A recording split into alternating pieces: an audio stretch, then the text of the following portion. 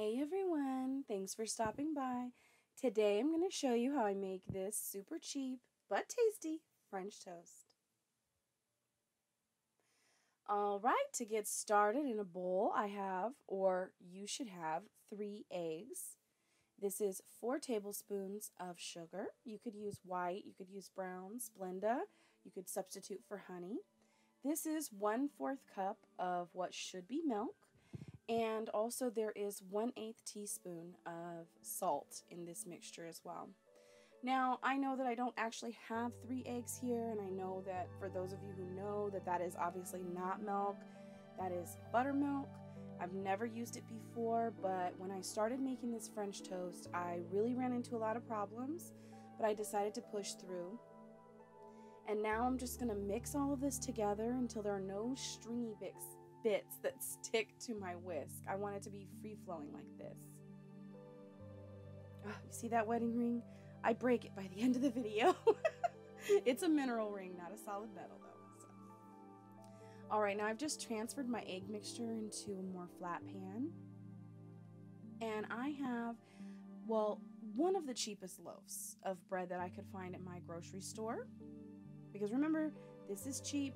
You could use any bread. This method will work for any kind of bread. It doesn't matter. Leftover bread, bakery bread, it does not matter. And now I'm just going to butter my griddle that I have on a medium-high heat right here. I'm going to butter it with about 1 tablespoon of butter.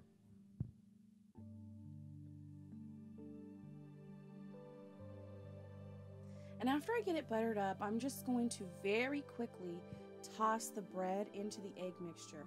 Just one side, flip it right over, and then right onto the grill. And like I said, I had quite a few things go wrong for me today. My egg yolk, I lost it in a mysterious egg yolk losing incident. Hopefully that does not happen to you. And I broke my nail, and I had to have a dental surgery, and I mean, the list goes on and on. I can't even believe I was able to make this video. But I just wanted to do it because that's how easy it is to make this. You could do it even if you're completely messed up like me. Okay, so now after about 1 to 2 minutes on the griddle, I'm gonna go ahead and start flipping over my French toasts. And you could probably see the ones I have on the very end, they're just short of enough egg mixture, which of course they were still tasty, but if you don't lose your egg yolk in a mysterious egg yolk losing incident like I did, you will not have that problem. Alright, so now after I've given them a flip, I like to go around the griddle, and of course you could also use a pan for this if I hadn't already said that. And I like to just add a little extra butter to the exposed parts of the griddle so that I can get a little extra on. And then I move the French toast around just so that I can make sure that that butter gets on the bottom, because I want flavor on both sides. And this whole process took probably between 2 and 4 minutes.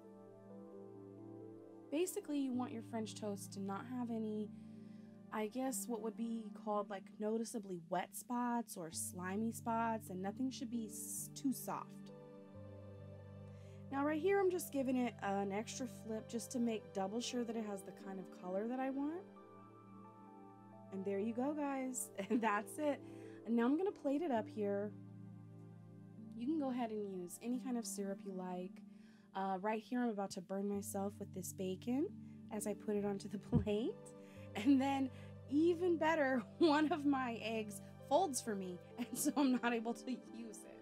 So I don't know what was happening this day. I broke my nail, broke my wedding ring. I was in pain. I had a cold. My milk was spoiled. I lost my egg yolk. I burned my hand. I have no clue what was going on. But even through all of that, I was still able to put this on a plate. And it was still really tasty. I enjoyed it. This is for people who are on a budget or people who just want to take lower quality ingredients and elevate them, which is something that I'm very passionate about, because anybody can make the best food with the best ingredients, but you gotta ask yourself, what can you make with lesser ingredients or lower quality ingredients? And there you go, guys, that's it. I'm just using some leftover Cracker Barrel syrup that I had from a dinner out, and that's it. Sometimes I make my own syrup. Look out for that video in the future. And that's that's it, guys. Beautiful breakfast on the cheap. Super tasty. I hope you enjoy it. Don't forget to like, comment, share, subscribe, because it helps me out so much, everyone.